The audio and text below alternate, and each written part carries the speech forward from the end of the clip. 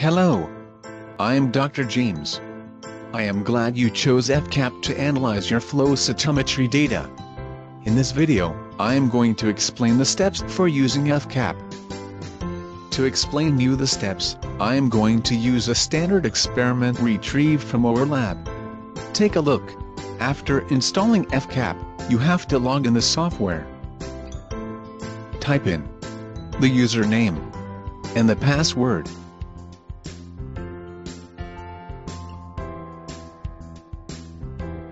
This is the start page of FCAP. The libraries menu is positioned in the left part of the screen. Here you can add the inputs you need. In the experiment session, you can select to create a new experiment, or to import one. To create a new experiment, you have to inform the name, comments and layout. Take a look on the screen. In the menu, you can find the beads library session as well. In this area, you can select whether to import or to create new beads. Use the top menu for this.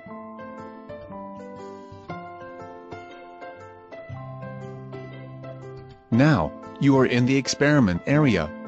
Please, check the experiment menu in the left side of the screen. There are 4 functions you can use: Design, Datasheet, Notes, and Report.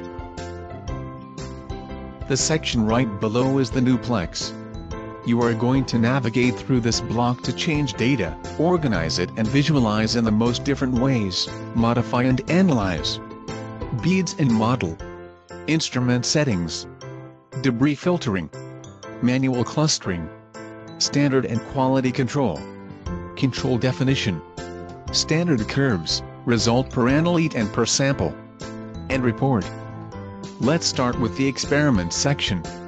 In the design area, you can easily design your experiment using the standards, test samples, controls, and the backgrounds. FCAP is developed in a user-friendly design. You can drag and drop the samples, and define the layout you want. Feel free to add information to the datasheet and the notes. Now, you are in the multiplex block. Firstly, you can define the beads you want to use. Drag and drop them. Then, you can change the instrument settings. In this area, you can define the clusters, based on beads number. It's a user-friendly interface. You have to associate the cluster with their respective bead by dragging and dropping it. Plus, you can modify the parameters to the best fit to your experiment. Note the upper chart. You can select the scatter parameter. In this case, the side scatter was selected. Also, you can apply the debris filtering. Choose and modify the gates you want to analyze. The after filtering chart updates automatically. You may not find all the cluster for every samples. For these failed files, you can apply the manual clustering, design by yourself the clusters, selecting the samples, positioning the bead area to the clusters and double-clicking to attach it.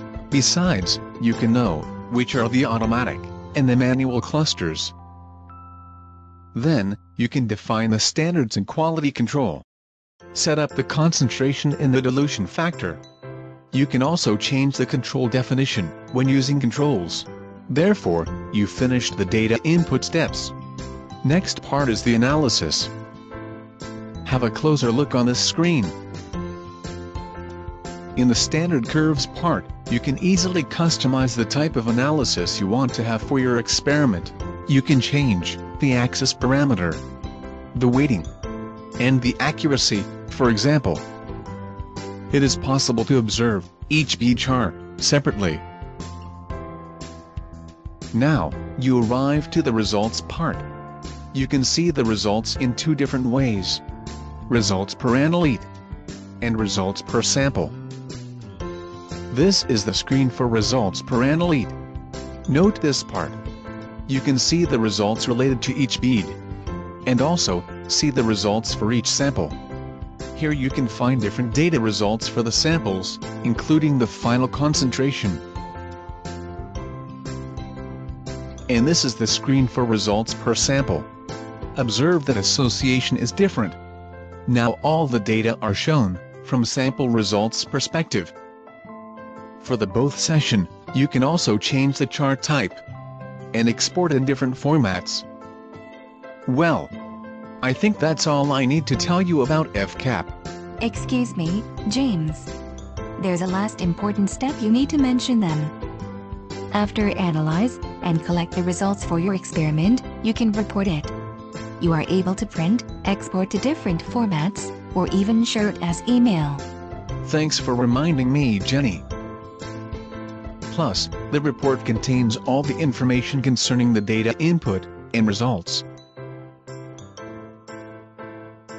We hope you have a great experience with FCAP. If you still didn't start using FCAP, take the advantage of our 14 days FCAP trial, downloading from www.downloads.softflow.com. If you have any further question, do not hesitate to contact us.